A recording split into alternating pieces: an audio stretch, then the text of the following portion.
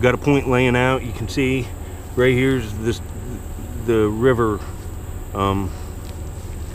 weeds, seaweed, like it's freshwater stuff, but it washed up here. This is where the water line was at. And look, flipped out right here. It's a little tiny end scraper. I already looked at the edge of it on the other side, but look how small this is. And it's perfect, and it's a cool artifact. Look at this. Tiny little end scraper, worked just great all the way around it. Another nice little uniface tool. This is cool. Look how little that is.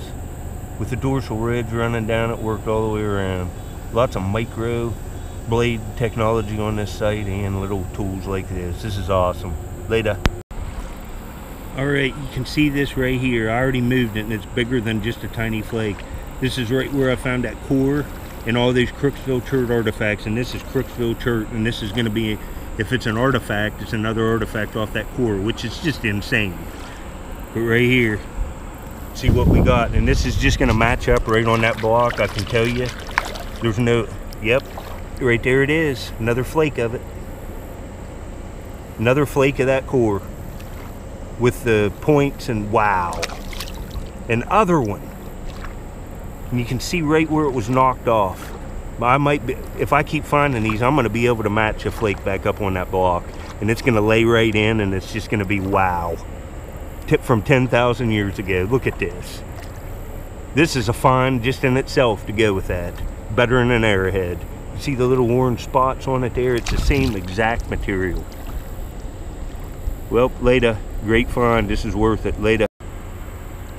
Alright, I'm back. It's just a few seconds later. This was right there, and I flipped it, and it's got damaged. But man, this would have been a nice preform. Look at it. It's heat treated chert. This stuff would have originally been tan, and it's been fired, but the tip's gone.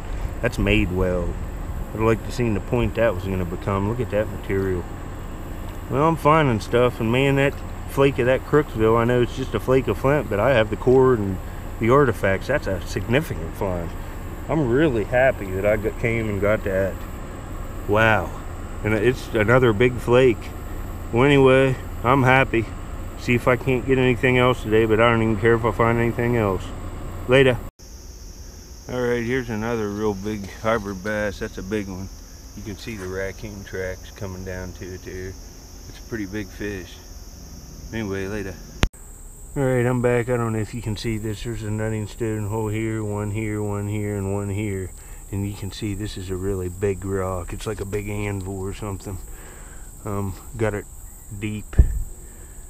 It's an artifact. It's a big nutter. Huh. Well, anyway, I just wanted to show you that. See the holes in it here. Pretty cool. But anyway, I'll get back at you later. Well, folks, I did it. This is what I've been looking for, and I walked right by this piece walking in here, and a big cabin cruiser went by, and I'd say it was exposed, but it exposed it a little better. But look at here.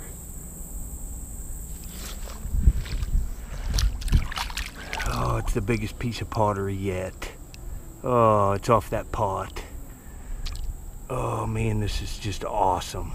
And I got 2 pieces of it yesterday. I didn't film them because they're pieces like this big, but I got 3 more pieces, and I also got 2 more pieces of that core flake laying out here.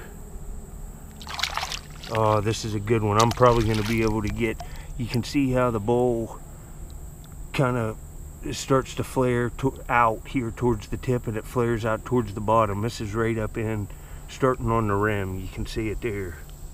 The rim would have probably been right up and then started turning out. Would have come up and went this way up to the rim of the pot. So I can draw this now or recreate one. I could recreate this. That's just beautiful. Another huge, this is the biggest piece so far. So, oh man, with all the other, I'm getting like a whole pot almost. Later. I'm out looking for stuff. Man, that's a big sucker fish. I haven't seen one that big for a while. Look how big that thing is. I have a big foot. That's a big one, man. Later. Alright, here's all my pots so far. This was the last biggest piece. The piece today I found laying out, and I got these two pieces up here since I've seen the videos before, so I got a good bit of it, and it's a small pot. And with this piece today, I have a picture in my head of what it's going to look like, so I can actually make another one, which I can do just like they did it, or I'm going to draw it. I haven't decided yet.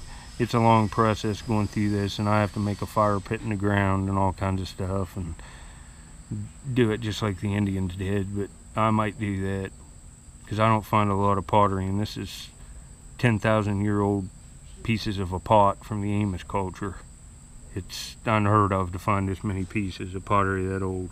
But anyway, there you go. Found a few cool things. The big piece of pottery is a victory.